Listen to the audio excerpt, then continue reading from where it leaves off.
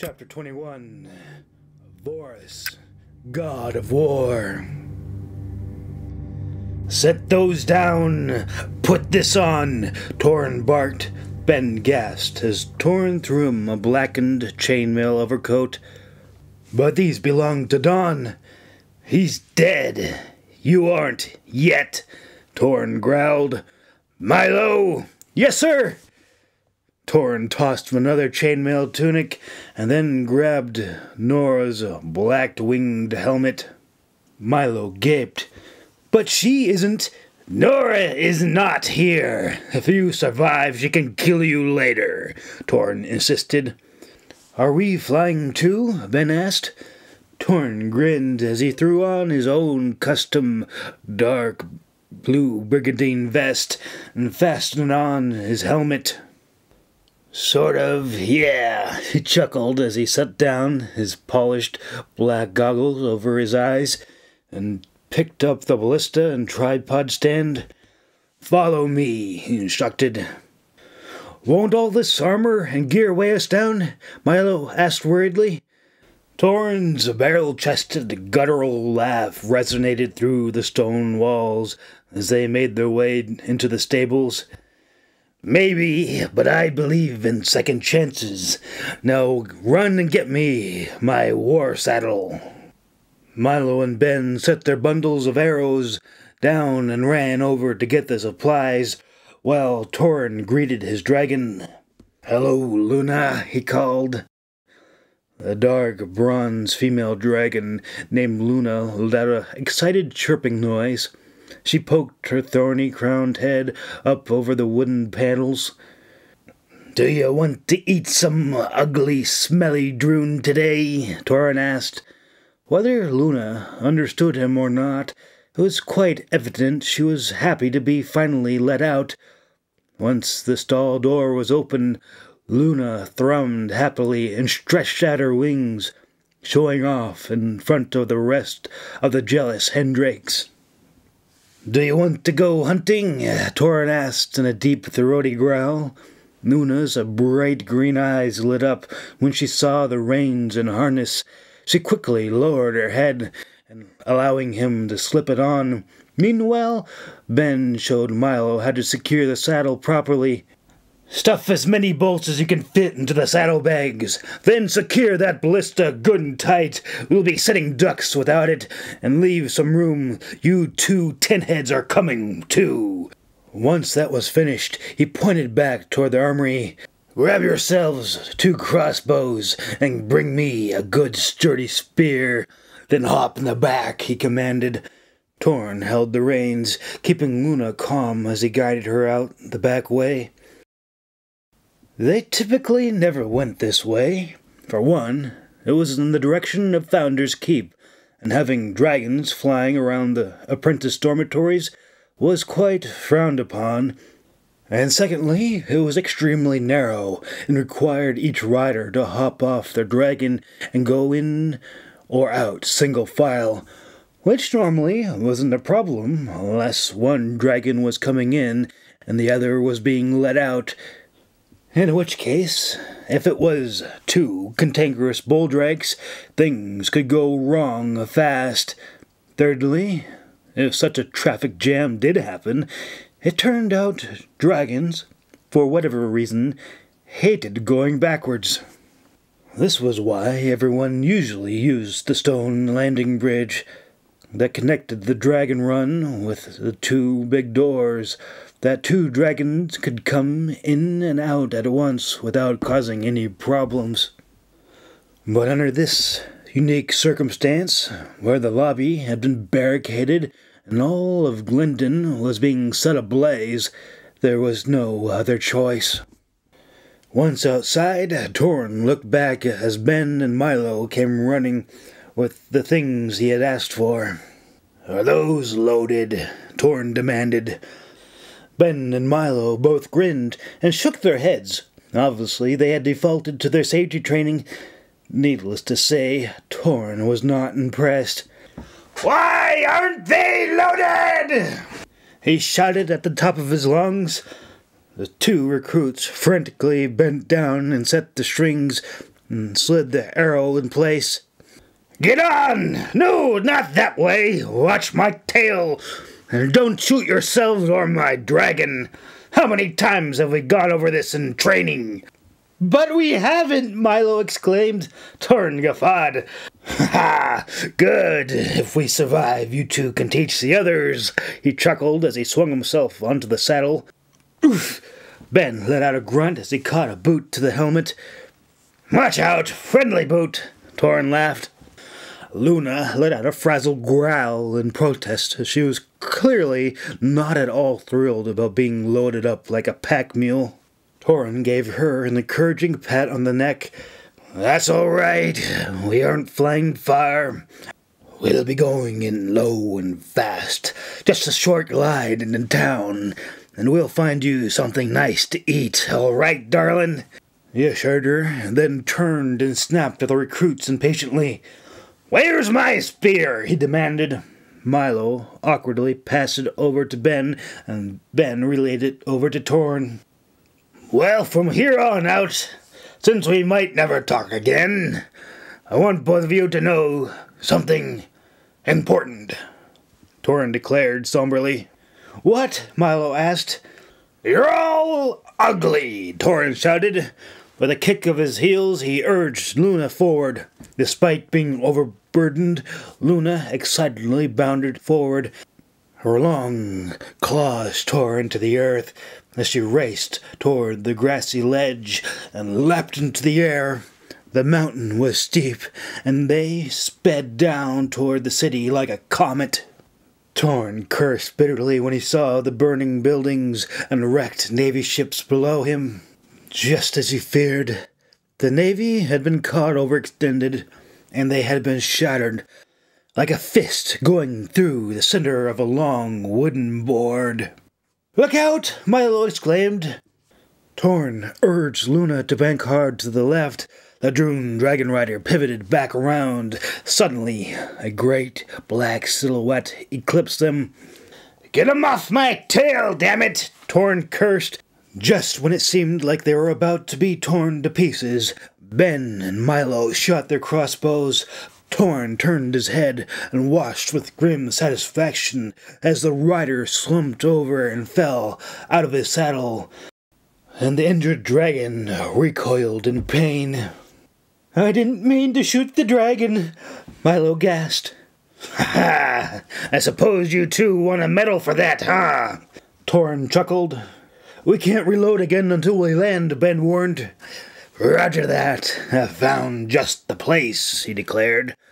Torn guided Luna over to land on top of the stone triumphal arch that stood at the entrance to the city center. This monument normally was used for parades and important ceremonies, but for now it was the only structure flat enough, big enough, strong enough, and most important of all, it was not on fire for them to land on and set up their torsion ballista. Luna plopped herself down onto her belly as she panted out of breath from the heavy burden she had been carrying. Come on! Let's go!" Torn hustled them. Once the ballista was set up and loaded, Torn took over.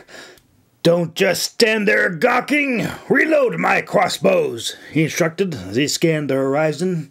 Well, it was hard to find where the dragons and the Droon firebombers were at. It was pretty easy to figure out where they were going. All they had to do was find the rooftops that had not been caught on fire yet, and... "Gotcha," he growled. The powerful limb sprung forward and sent the massive bolt right through the dragon's heart. "Reload!" Torn barked. "What about the rider?" Milo asked. "Ha ha! Gravity is a cruel mistress, my friend," he assured him, and snatched Milo's loaded crossbow from his hands and scanned the sky. Ben rushed over to help Milo with the ballista. Sweat dripped down their faces as the metal gears clicked and clacked, as the braided rope sinews and wooden limbs creaked and groaned as they rearmed the heavy torsion weapon and set in a new barbed bolt. Good, get out of the way, Torn congratulated them as he handed them their now empty crossbows. Well, this isn't any fun, Milo grumbled as he planted his foot down on the metal foot stirrup and let out a grunt as he heaved back the string and rearmed the crossbow. If I die, you can take over. Keep reloading. There will be plenty more soon, Torn assured him as he pulled the trigger, and the ballista let out a very satisfying loud crack. 2 down. There's another medal they can tack onto our coffins, he guffawed. Torn! Ben shouted, but it was too late. A Droon dragon rider came swooping down. But before they were all crushed and ripped to pieces, Luna pounced on the rival dragon, and they both went snarling over the side of the tall monument. Torn rushed over to the ledge and watched helplessly. There was no calling her back, and even if she did come, it would only leave her exposed. She was a tough old hendrake, but while she was making quick work of ripping out the rival dragon's throat, she left her head and neck unprotected from the Droon rider and his axe. Torn roared as he leapt off the monument and tackled him to the ground. Ben and Milo watched in dismay. Torn had always sort of scared people. Seeing him leap nearly 40 feet to maul another human with his bare hands was an entirely different experience altogether. It didn't take long before the Droon infantry came swarming in to try and save their fallen rider. Luna swatted them away like flies with her tail.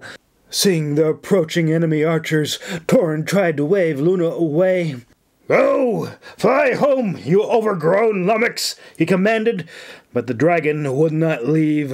Luna howled wretchedly as the crossbow bolts pierced her wing and shoulder. Torn turned and hefted up the battle-axe and ran at the archers. Their focus turned, and Torn's chest was pinned full of arrows, but even then he didn't stop. After he took the first man's head off, they fled away behind the advancing wave of heavily armored infantrymen, marching in lockstep with their large black oval shields. Suddenly there was a searing hiss that came from on top of the triumphal arch as a heavy bolt from the ballista skewered the shield and 2 men behind it. But the gap in the line was quickly closed, and the Droon heavy infantry continued to march forward.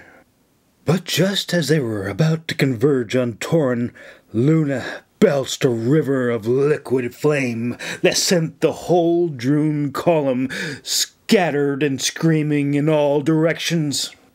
Before any of them could regroup, a loud horn sounded, followed by the sound of hooves and grim metallic whirring of blades fixated on the wheels of Glendon chariots. Ben and Milo cheered as the chariots came charging in, reclaiming the streets and mowing down the invaders like grass as they fled toward their ships. Glendon was saved. "We won!" Milo guffawed. Ben grinned, but it wasn't long before he lost the sight of the fleeing Droon soldiers, and his eyes settled on the men, women, and children lying in the street next to the burnt-out buildings. "Torn!" Milo gasped. Ben glanced down. He felt his legs go weak when he spotted Torn staggering about with dozens of crossbow bolts sticking out of him. "Torn, don't worry, we're coming," Ben assured him. Torn grunted and gave a dismissive wave. I just banged up my knee. I done it when I jumped down," he assured them, as he limped back toward the white stone triumphal arch. But, you're shot," Milo exclaimed. Torn blinked and then glanced down. "Yep, I'm going to need to buy another one," he agreed, and patted his brigandine harness, and pulled out a broken arrow shaft. That one got through," he grunted as he examined the bloody tip. "Damn it, we need to get you to the menders," Ben insisted. Torn tossed the bloodied arrow away. "It didn't even get an inch in. I paid good money for this harness. I told you, I'm a firm believer in second chances. Did I ever tell you about the time I got struck by lightning? He asked. How's Luna? Milo asked weirdly. Ben glanced down, but to his surprise, Luna had pulled the arrows out and was now gently trying to nip at the bolts in Torin. Well, we won't be flying back to Dragonhall tonight, but she'll live to fight and fly another day, he assured them, as he struggled to push her large, shimmering bronze head away. How do we get down? Milo asked weirdly. Carefully. If you fall and die, you'll make me look bad, Torin advised. Milo grimaced. Well, I wouldn't want you to look bad, he grumbled, as he carefully felt out the best path down. Thankfully, the large carved images standing beneath the flat stone pillar provided the necessary hand and footholds. However, the moment they got safely down, a large burly man in a white feathered helmet and chestplate and singed white cloak trailing behind him called out, You two! Quit standing around and join the fire brigade, he snapped, but Torin scowled and waved him away. Find your own damned help. These two belong to me, he growled. I am Dario Fox, the chief of London Police. Every able-bodied man that is not fighting is required to assist the fire brigade, he declared. Ben and Milo glanced over toward Torin, curious as how he would respond. The Fox family name held a lot of influence in London. These two ugly sinners are going to make sure my beautiful dragon doesn't eat any of your citizens or livestock, he announced. Dario gave one quick glance toward Luna, and his voice went up several octaves higher. Excellent! Carry on. I must be on my way, he agreed, and he hurried off. I'm glad we didn't bring hatters, Ben chuckled. Torin grinned a fierce toothy grin. We aren't out of this yet. You two walk a good 10 paces ahead, and see if you can't salvage a horse cart we can tow Luna back in. And don't let anyone come up close. The last thing I need is to explain to the overseer about some kid getting eaten, he instructed. Ben and Milo hurried to get out ahead until they eventually came across what they were looking for, a wooden, horse-drawn cart full of produce. That'll do fine! Toss the veggies! Torin called after them. Suddenly, a spry, thin old man came running out of the shop. Stop! Stop! Looters! Vandals! He shouted as he cracked his wooden cane over Milo's helmet. Ben quickly snatched the cane from the old man and stepped in before things got out of hand. We aren't thieves, we are, his voice trailed off as he tried to think of a proper way to explain to someone they were taking their belongings without their permission for a perfectly good reason. But thankfully he didn't have to explain their ethical theft, because fortunately Torin quickly stepped in to back him up. Back off! We're confiscating your cart, old man, Torin snapped. But that's stealing, he protested. Come to Founders, make your grievances to the overseer, and you'll get a hearing and well compensated later, Torin grunted, and motioned for his two young assistants to continue tossing out the fruit and vegetables onto the street. Give me back my walking stick! I demand compensation now! The old man snapped angrily. Torin rolled his eyes as he fished into his money pouch and pulled out a shiny gold coin and tossed it over. All right, now scram, he commanded. The old man's scowl melted away as he caught the gold coin, but just as he held it up to the light, Luna let out an exciting fluting sound as she crooked her head and her large pupils dilated in onto the shiny object. Luna thrummed excitedly, her large talons rasped like side blades being dragged across the cobblestones. Damn it, Luna! Torin exclaimed as he tugged at the reins, desperately trying to restrain her powerful swan-like neck. But thankfully a bright green cabbage being tossed into the air quickly distracted her, and out of pure instinct She turned and munched it down into mush before spitting it out with a disgruntled growl. Her bright green eyes glanced around, trying to find the crusty old man with the shiny coin, but he was nowhere to be seen, and she quickly lost interest. "Quick thinking," Milo congratulated Ben. "It's prey drive. That's why you never want to wave things around their face," he explained. Torrin let out a frustrated sigh of relief. "Great. You got any ideas on how to get her into the cart?" he asked. "Sure. You got a gold coin?" Ben asked. Torrin glowered at him. "No worries. A shiny penny should work just as well," he chuckled as he fished out a tiny little copper coin and held it up to the light. Luna's head swiveled around, and Ben tossed it into the center of the wooden cart and quickly backed away as the dragon excitedly climbed in, and protectively plopped herself down on top of it and flashed her teeth at him. "I got to remember that trick," Milo remarked as he bit into a large orange carrot. Torrin nodded approvingly. "Good. I'll wait here while you two steal some horses." "Steal?" Milo and Ben exclaimed. Torrin rolled his eyes and discreetly handed over his leather money pouch. "Steal, find, purchase, confiscate, whatever you gotta do. Just don't come back without them," he commanded. "We won't let you down, Master Torrin," Milo assured him. Torrin nodded and turned his attentions back to his dragon. She was still curled up on the cart as she moodily guarded her newly acquired treasure. Luna's bright yellow eyes glanced over the wooden rails toward the injured warrior that leaned against the cart. "I'll be all right. It's you I'm worried about," he assured her. Luna's large bronze head attempted to wedge her nostrils between the large man and the cart, but Torrin raised his hand, threatening to rap her on the nose if she continued to make a nuisance of herself. Luna responded with a loud blast of her nostrils, showering Torrin with warm, sticky dragon mucus. Torrin groaned and lifted his goggles. "Maltine bless your little black heart as well," he grunted. But before he had a chance to see, a large, moist, sticky blue tongue went up his face and over the side of his head. Torrin quickly backed away and put his hands up in protest. "Luna, no! God's damn it!" he cursed.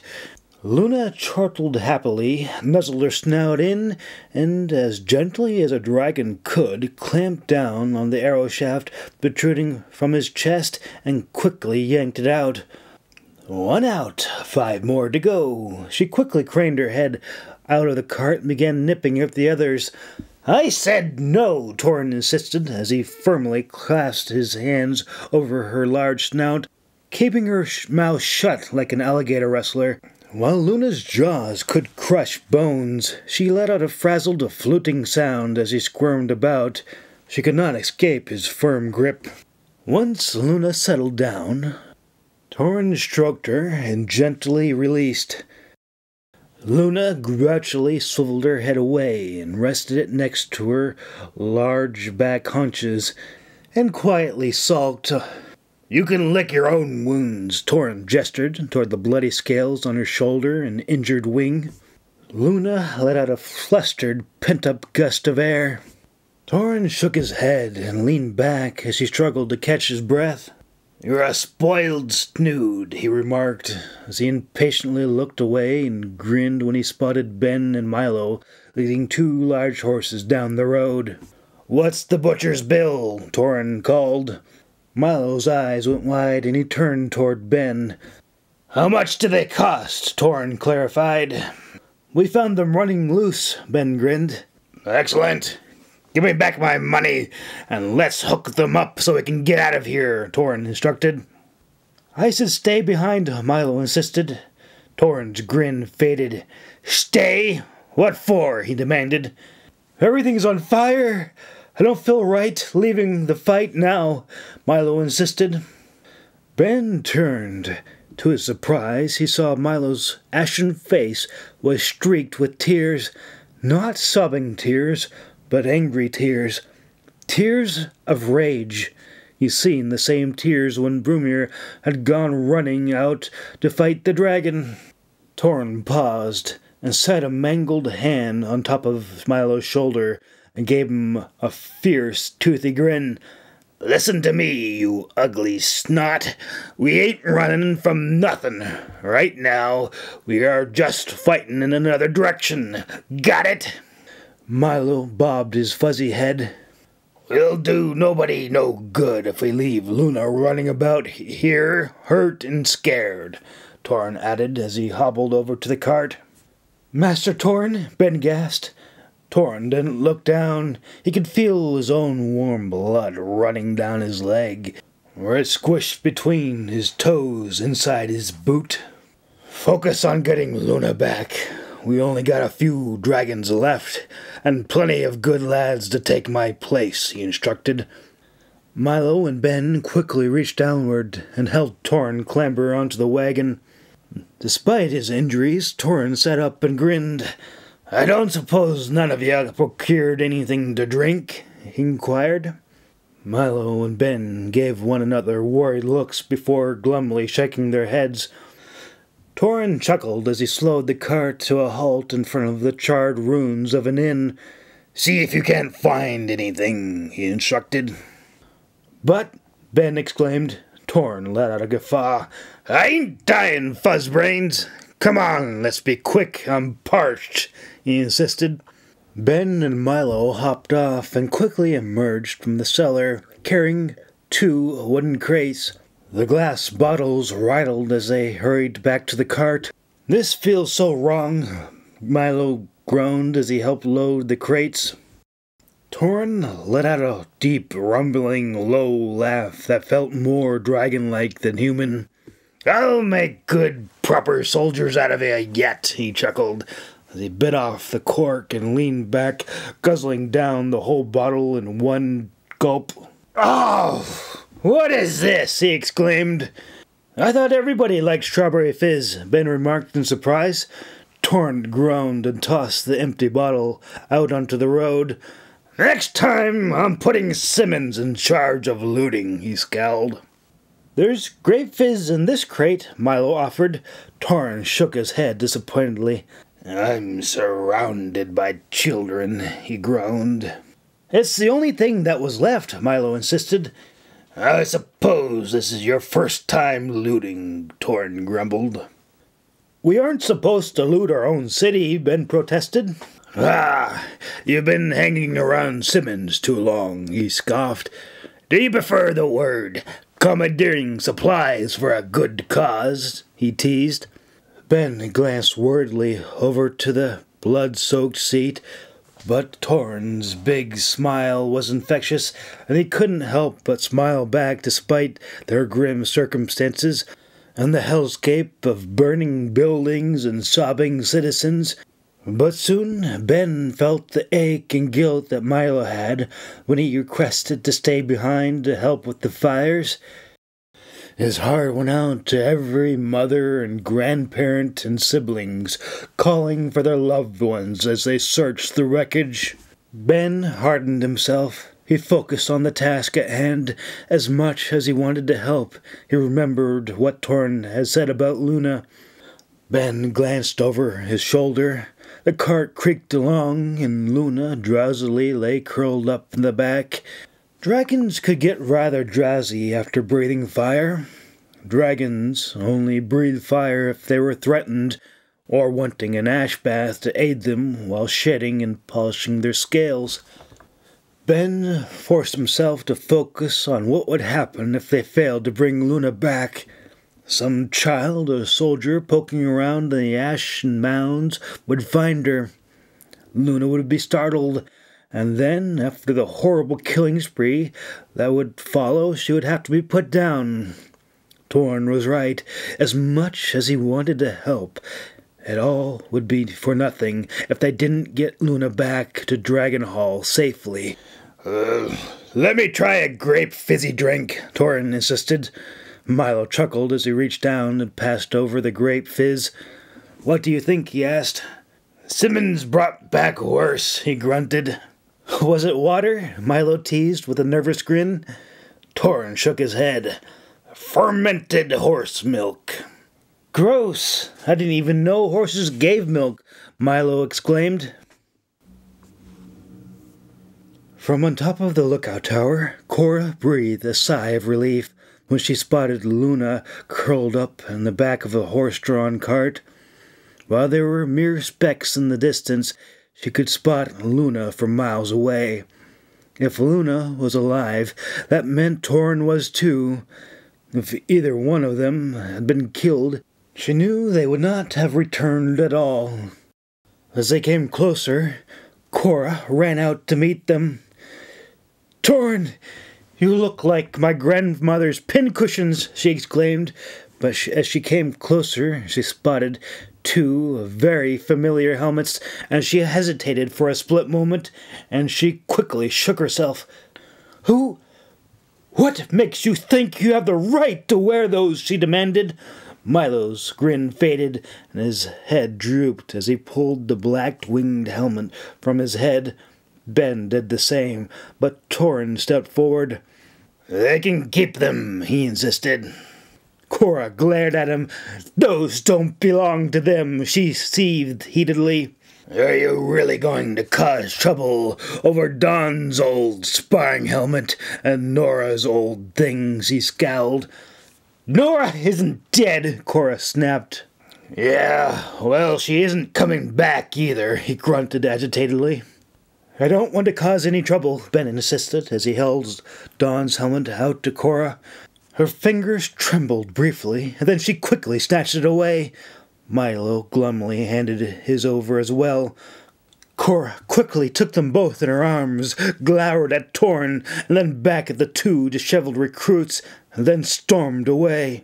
"You'll get better equipment later," Torn assured them. Milo and Ben stared at each other and then back toward Torrin. "Does that mean?" Milo asked. "Yep," Torrin grunted as he pulled out another broken arrow from his armor. "Doesn't everyone have to vote first?" Ben asked. Torrin shrugged. "Well, that's the easy part. I just have to figure out how many of our broken little family is still alive, and how many I have to kill," he chuckled as he limped along, guiding Luna over to her enclosure. She was so tired and eager to get back into her nest that she completely forgot about the copper coin that she had so fiercely been guarding a moment ago. "Will she be all right?" Ben asked worriedly.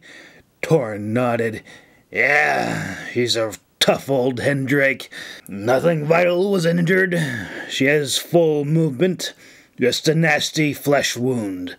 She just needs some rest and some peace and quiet," he assured him. "What about Magicora?" Milo asked. Torrin chuckled. "She could use some rest too, I imagine," he remarked, and winced as he began unbuckling the brigandine harness, and frowned as the thick, padded black gambeson tunic underneath was soaked with blood. "Might have gotten a few more holes in me than I thought," he remarked. "We should get you to Mender's," Ben insisted. I suppose I could get my knee mended too," Torrin agreed. Chapter 22. Mender's Hall. When Simmons landed, he was welcomed by Milo and Ben, and they quickly opened the gates for him. However, he was not able to stop and chat until he had gotten Prince inside and settled in. Once that was taken care of, he quickly greeted them again and began asking questions. "I'm back. What did I miss?" he asked. Milo's smile fell, and Ben's big shoulders drooped as he hung his head. Simmons grimaced. "That bad, huh?" he surmised by their sullen expressions. "Where's everybody at? How's your friend Brumir doing? What's Torrin up to?" he asked. "Master Torn and Irene are in Mender's Hall, and Brumir left," Milo sniffed. Simmons frowned. "I'm sorry to hear that. Are they badly hurt?" he asked worriedly. "Torrin said he was fine. He was laughing all the way, and then we had to carry him when he fell. We weren't allowed in Mender's Hall. It's so crowded. We haven't heard anything yet since yesterday, Milo explained. Ben nodded in silent affirmation. The leather glove in Simmons' balled-up fist whined under the tension. Damn it! Nora was right. We should have killed that bulldrake when we had the chance, he cursed. Milo sighed. Yeah, things were going all right, but when they went wrong, we couldn't get at the dragon's vitals until we cleared out the ash we had laid down on the floor, and by that time, almost everybody up top was either killed or injured. Magi Solston died. We buried him a little while ago, along with everyone else. Simmons felt as if he was going to be sick. I'm so sorry I wasn't here. Is Torrent burnt up pretty bad? He asked worriedly. Oh no, Torrent wasn't burned. We had to leave Founders to fight in Glendon. Torrent was shot a bunch of times with arrows, Milo corrected him. Ben glumly bobbed his head up and down. Have you seen Master Warren? He asked weakly.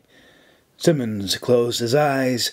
He remembered Nora begging him not to leave right away, to rest before flying back. But Warren should have beat him back by at least 5 to 10 hours. He isn't back yet, is he? Ben shook his head. No. Simmons swallowed hard, and he stared up at the ceiling to keep his eyes from watering up. His voice quavered as he fearfully asked the next question. And Cora? He asked. Mender's Hall, Milo said, and then quickly added, but she isn't hurt. She's just checking up on everybody. Simmons let out a ragged sigh of relief. There was some good news at least. But as he turned to go, Ben grabbed his arm. When you go see Torrin, could you check on May? Ben pleaded. Simmons quickly nodded. Yes, of course, I promise, he assured him. May's sapphire blue eyes fluttered open. She stared up at the ceiling, but the moment she recognized she was in the hospital in Mender's Hall, an icy wave of panic swept over her. Cora rose into view and gently took her hand in hers. Tears flooded down her face, but Cora spoke before she could manage to choke out the question. Irene is resting, Cora assured her. How are you feeling? She asked. May blinked, startled, and then paused. She wasn't really sure how she was. Slowly, she felt her fingers and then her toes, and then hesitantly she swallowed hard and gave a nod. Raven, she whispered, but she knew the answer. Cora shook her head. It wasn't your fault. There was nothing you could do, she assured her. May knew it was true, but it didn't help her feel any better. Tears ran down her face. She couldn't bear to go back. She didn't want to be a dragon rider any more. She wondered what Ben would think of her. He would think she was just a quitter, but her mother would be happy. She couldn't bear the thought of her gloating. She wanted to weep, but the muffled sobs and groans down the hall reminded her how lucky she was. She reminded herself that she had no right to cry over a dragon she hadn't a chance to know. After all, she hadn't been killed or maimed. You have visitors, Cora informed her. Is it Ben? May asked hopefully.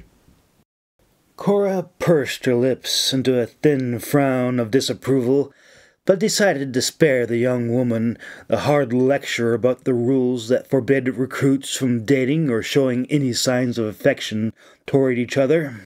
Lady Sybil and your uncle are here to see you, she informed her. May struggled to sit up, and she scrunched her face. Lady Sybil was the head overseer of all of Founder's Keep. Only the apprentices about to receive a severe lashing or about to be expelled ever got to be sent up to see Lady Sybil. The only other time May had seen the overseer was at graduation, and only then from a distance. Who else is there? I'm not sure if I'm ready to see visitors yet, she squeaked. Cora hesitated and sat down on the bed beside her and gave May's hand a comforting squeeze, but the haunted look in the elder woman's hazel eyes and grim lines on her face sent another wave of dread through her. It was the bone-chilling, sober look that said everything was going to be all right, even after something horrible had happened. "There is no one else, child. Lady Sybil has come to give her support and condolences," Cora assured her. May might have been happy, but she felt the heaviness in Cora's voice. Before she could ask what she meant by this, Uncle Marley stood in the doorway with his large hat crumpled in his hands. His gray suit was rumpled, hair unkempt, and his eyes were puffy and red. Lady Sybil entered behind him. Even though she was half her uncle's size, she bore a grim and stern presence about her that towered over all in the room. The black flowing cape was normal. The head overseer was expected to wear black to show impartiality to the rest of the wings that comprised of Founder's Keep. However, the black pearl necklace, heavy eyeshadow, gloves, and gown were not typical, not unless something truly horrible had happened. May clutched the blanket closer to herself. For a silly moment, she thought she might be in some kind of trouble. That was until Sybil gazed upon her with a weary, heartfelt, sympathetic smile. The sort of smile you gave someone at a funeral. The sad, happy to see you, wish I could make you laugh, even though your world has just ended. May tensed as Lady Sybil approached her, until finally she spoke in a stern, calm voice. "Irene and Cora have told me so much about you. I'm very proud," she declared. Lady Sybil was not known to give compliments, quite the opposite. May knew whatever was going to be said next was going to be absolutely horrible. May felt a new wave of fresh tears run down her face. "I don't understand. What's going on?" she asked. Cora took in a deep breath. "Glendon has been attacked," she explained. May's eyes went wide. "What?" she gasped. She felt a lump form in her throat. "What does that mean?" she demanded, and turned toward her Uncle Marley. "Is my family all right? Are they hurt?" she asked. Uncle Marley's face went bright red with grief, and he shook his head. "I'm so sorry, May." "They are dead," Cora said bluntly. May stared up at Cora. A long, sickening, sullen, empty moment of silence passed. "If you wish to remain in Dragon Hall, you are welcome. But if you do not, I will understand. You will always be welcome back," Cora assured her. Lady Sybil nodded. "There will always be a place for you to serve in Founders as well. I'm sure I can find something quiet and out of the way in the library. Perhaps leaving a teaching position in the communications wing when you're up for it. But you do not need to decide now," she added. And then, with a small bow, she turned and left. The moment Sybil was gone, Uncle Marley rushed over, and May embraced him and began to sob in his arms. Cora turned away and briskly walked out the door. There was a lot more that needed to be done. So many injured, so many dead, and so many recruits were leaving. It was then she spotted a familiar face. "Damn it, Brumere! You weren't at roll call this morning," she snapped at him. "I've come to say goodbye. I'm leaving Dragon Hall," Brumere declared. Cora wanted to punch him. "So you're quitting too," she scowled angrily. But Brumere straightened up and looked right in her eyes. "I've joined the infantry, and I'm going to fight the Droon," he declared. Cora was a bit taken back. Brumere had always been so quiet and soft-spoken, but now there was a stoic serenity about him, She still remembered that haunted, determined look on his face as he walked out from the cover with a crossbow in hand. Brumir had helped her keep everything together, helped to evacuate the wounded, and now the fat bastard was leaving when Dragonhall needed him the most. "I see, you even have a sword too," she remarked, but her soft tone turned hard. "If you want my advice, I think you're making a big mistake," she snapped at him. "Nevertheless, it has been made," Brumir declared. "Very well. Have you told Master Irene already?" Cora inquired.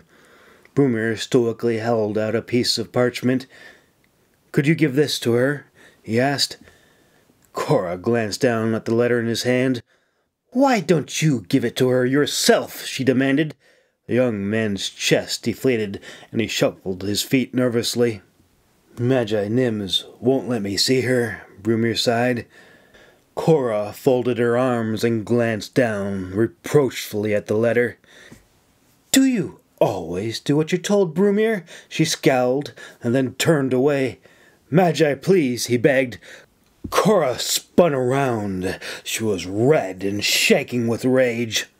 "You shot a dragon in the face with a crossbow and lived. Be a man and give the stupid letter yourself.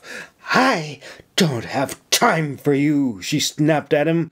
And without another word, Cora marched out, but as she passed through the garden, she spotted Simmons. Simmons embraced her tightly. "I'm so sorry. This is all my fault. I should have listened. I'm sorry I left," he gasped. Cora wanted to be upset, but she felt his shoulders quake as he began to weep, and she began to sob as well. "Don't be an idiot. If you had stayed, I might have had to bury you as well," she gasped. Simmons swallowed hard. What happened?" he asked, and took a step back, giving Cora space to breathe and time to respond. "We were attacked. There was nothing we could have done. The dragon was being controlled by a necromancer. Glendon got hit hard by air and by sea. But it was only a diversion. The main attack was down south," she explained. "What about Torn?" he asked. Cora smiled. "Torn is fine. He'll be fine. He is sleeping. He needs some rest. He has lost a lot of blood is all. But he's had a lot worse," she assured him. Simmons let out a grateful, ragged sigh. "How about May and Irene? How bad are they?" he asked. "May has been through a lot. Now is not a good time, but physically she is well and in one piece. As for Irene, she has used quite a bit of energy. Such a spell might have outright killed even a skilled mage. She is a lot tougher than she looks," she assured him. Irene squinted as she heard a soft knock on the door. Before she had a chance to tell whoever it was to go away, the door opened, and in walked a young soldier in a bright green new uniform and a sword on his belt. She raised a dark, disapproving eyebrow. "What in the world are you wearing, Brumir?" she demanded coldly. Brumir attempted to stand a little straighter. "I just wanted to say goodbye before I left," he informed her. Irene's sharp jade green eyes locked in on the familiar wooden box in his hand. She had found that box tucked away into the rocks. "So, you are the one who drew all those pictures," she remarked. Brumir offered a sheepish grin and pulled a small charcoal likeness of her playing her harp inside the cleft of the rocks while gazing out toward the sunset and her secret place. "Have you been spying on me?" she remarked dryly. "I really hope you aren't about to say something stupid," she warned. Brumir quickly shook his head. No, nothing like that. I was Well, I wasn't allowed to talk to you while I was a recruit, and well, I was just here to say goodbye, is all. I'm leaving Founders, he explained, and then puffed out his chest. I've joined the army, he declared proudly. Irene closed her eyes. Her head was aching. I'm sorry for disturbing you, Bromir apologized, but the moment he turned to leave, he found the door had locked itself. He tried to push the latch, but it wouldn't budge. Did I say you were dismissed, recruit? Irene snapped at him. Bromir grit his teeth and turned. I am Private Bromir Suntully, and I'm not a recruit anymore. I have joined the army, and I'm leaving Glendon to fight the Droon, he declared. Irene didn't open her eyes. Her thin nostrils flared as she took in a deep breath. Private Bromir Suntully? As Dragon Master, I command you, shut up and sit down, she ordered. You can't, Bromir began, but then he hesitated. Actually, she could tell him to stand on his head if she wished. But, he protested, then stand, if you wish. But as Magi and Dragon Master, I have the power to requisition and indefinitely confiscate any military personnel, assets, or resources to assist me in my work. If you had merely left as a civilian, things might have been different, but now things are very different. Do you understand, Private Suntully? Irene responded in a cool, quiet, but very stern whisper. Bromir gulped. You aren't feeling well. I should call Nims, he began. Nims would skin you alive if she caught you in here, and then she would drag you off by your ear to your commanding officer and have you publicly flogged, Irene reminded him. Bromir bit his lower lip and tugged at his collar. Once she was certain that Bromir was paying attention, Irene went on. So, you are a recruit, is that correct, Private Bromir Suntully? I took an oath and enlisted this morning, he declared, but Irene didn't so much as look at him. Bromir felt a chill run down his spine as a thin, devious smile flared across her serenely pale face. And you want to run off to fight the Droon, do you? She inquired. Bromir grimaced. He didn't like the condescending tone in her voice. Instead of responding, he turned to leave, but the door handle was stuck. So do I, Irene informed him. Bromir turned. His eyes went big when he saw Irene standing in her white nightgown, her dark hourglass silhouette illuminated by the soft candlelight behind her. I really should go. I need to report back this evening, Bromir insisted. You will not join. I forbid it, Irene declared. But I already did. I took an oath, Bromir protested. But before he could speak another word, Irene captured his lips in a long, passionate kiss. You will be my sword companion, she whispered. Bromir gasped as she pressed up against him. But I need to learn how to fight first. He began. His sword clattered onto the floor. Irene grinned, her jade green eyes alight with fierce desire and vengeful passion. I don't want a boy with a pointy stick. I need you. You will fly with me. You will map out the enemy locations. Together we will bring the Droon's plans to ruin, she vowed feverishly. Could I at least think about it first? Bromir panted. Irene grinned a wicked grin, and she bit his lower lip, and one by one broke away the shiny brass buttons from his long overcoat. You're all mine now, she purred.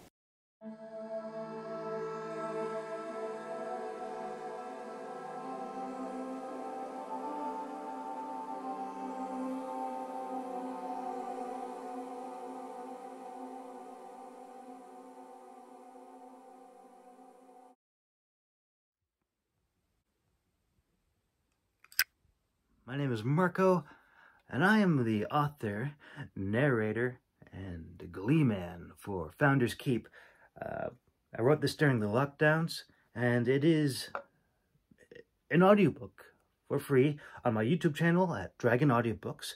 If you want to read along, and if you absolutely love the book, you can get the hard copy, and you can get it in digital. The cool thing about this book is that you can share it with your friends. And, you know J.R. Tolkien, would you like to write him? You can't. He's gone. J.K. Rowling, you probably could messenger. She's a busy lady. She might get back to you. But me, I am here to entertain you. I am not just a writer. I am a glee man, if you will. And I do podcasts. I do audiobooks. So not only will you get this audiobook, you'll get all the other stuff that I put out on YouTube. And the most important thing, a sword. The most important thing, there will be dragons. There'll be lots of dragons. And most fantasy books, dragons have gone extinct. They're gone. These dragons are very much here and real. So there will be dragons. So Founders Keep, fancy fiction, magic, mages, swords, true love, revenge, Dragon Audiobooks. Follow me on Twitter, Dragon Audiobooks, YouTube.